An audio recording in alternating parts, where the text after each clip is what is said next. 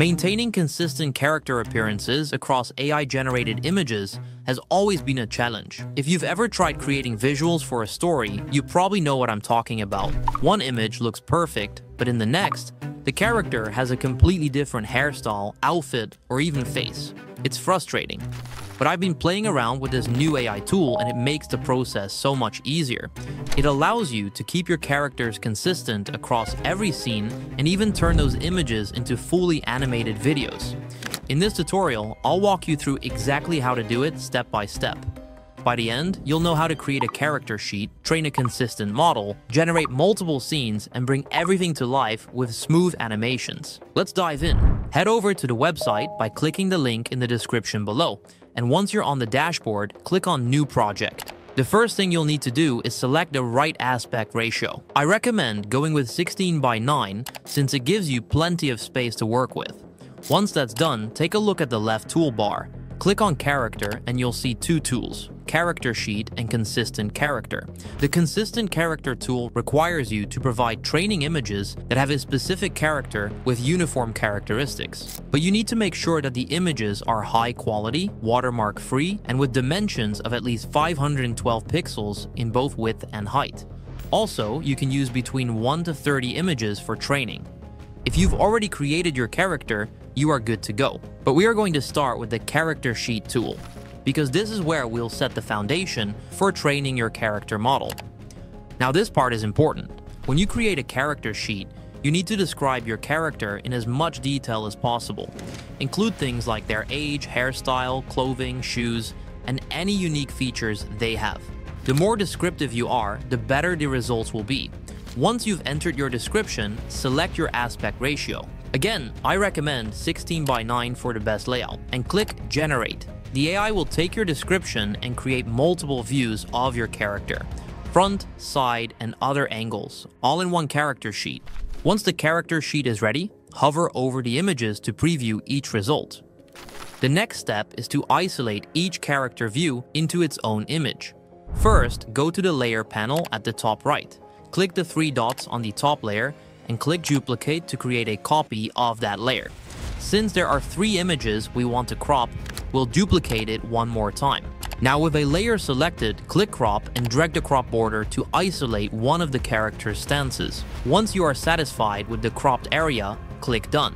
Now repeat this process for every layer. After the images are cropped, we need to make sure that our images are high quality. With a layer selected, click that Fit to Content button right here to center the image. Then, go to the Enhance tool and turn on Portrait mode to make sure facial details stay sharp. Select Standard Strength and hit Generate. When you are done, download the enhanced image. You can enhance it even more right here, but I think the resolution we already have is enough. Now repeat this process for all layers. Once the images are ready, it's time to train your consistent character model. Head over to the Consistent Character tool. If you click on Choose a Character, you'll see that there are already some preset characters you can use to generate consistent images. You can try using one of these characters to get a feel on how this tool works. If you click the Edit button on a preset character, you'll see the images they use to train the tool. These are good examples for generating your own training images. But let's add our own character. Click on New Character and give it a name. Then upload the images you prepared and click Train.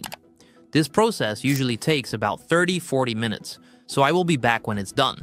As you can see, it is finished. Now, select your newly trained character and you'll see a default description that captures their main appearance loaded into the text prompt. You should keep this description to reinforce the character's details. If you don't, the results won't be as consistent, especially the name of your character.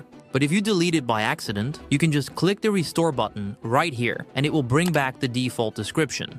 Now, following the default description, let's add an action right after it. Let's say he is sleeping soundly in bed. You can also set the aspect ratio here. I'll choose 16:9 again. Once everything is ready, click Generate, and in a few moments, the AI will create a new scene featuring your character. This is very impressive. You can see that your character's outfit, hairstyle, and features will remain consistent across every image. But sometimes the character's outfit will not fit the scene. I'll show you how you can change your character's outfit so it matches the image you want to create. For a swimming scene, if we leave the default description, add "he is swimming in a pool" and hit generate, the AI will get confused and generate a weird image. But if we change the default prompt to a swimsuit and generate again, the results are fantastic. Adding more details to your prompt can really improve the results. For example, if we put "he is dancing" and hit generate, the results will be a bit generic and boring. But let's write a very detailed prompt like, "He is dancing energetically in a brightly lit room. His arms are raised mid-movement and his legs are bent as he performs a lively dance move, capturing the rhythm and motion with enthusiasm." The room features a wooden floor and is decorated with string lights and posters of musical artists on the walls. Sunlight streams through a large window, casting soft shadows that highlight his dynamic movements. This was written by ChatGPT. Let's hit generate. Now the results are more cinematic and lifelike. But there is one more feature I'd like to show you. With this tool, you can also add text to your image. I'll adjust the prompt to "he is sitting by a large window, gazing outside as sunlight streams in, casting soft shadows on the wooden floor." The room is decorated with string lights and posters of musical artists, creating a cozy and creative atmosphere. The title, "Dream Big," is in a flowing modern font with a slight glow, making them stand out against this soft background.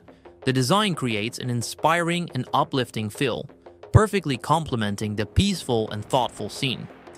I'll select a different aspect ratio and click generate. And just like this, we've created an amazing cover for a story. For more guides and details about consistent character generation, you can click this guide right here and read an article with more tips. Once you've generated all the scenes you need, you can take things to the next level by turning them into animated videos. To do this, open the Image to Video tool and set your starting frame. This should be one of the images you generated. In the prompt box, describe the action you want, like, "The camera slowly zooms in as the character sleeps peacefully in bed." Use the imagination slider to control how closely the AI follows your description. Slide it to the right for more precision or to the left for creative freedom. I'll leave it in the middle for a more balanced result. Then choose your duration. I think 5 seconds for this will be great. And click generate. It takes about 5 minutes to process. I'm really impressed with the result. The motion is smooth and natural. If you're happy with it, you can download the clip to save it. Dzine gives you 32 credits per day completely for free. Besides that, there's the beginner, creator, and master plans. So if the free plan isn't enough for you, you can go ahead and pick one of those up. If you want to try this tool for yourself, I'll leave a link in the description down below. Let me know what you think in the comments, and if you'd like me to create more tutorials like this, drop your suggestions. Thanks for watching, and I'll see you in the next video.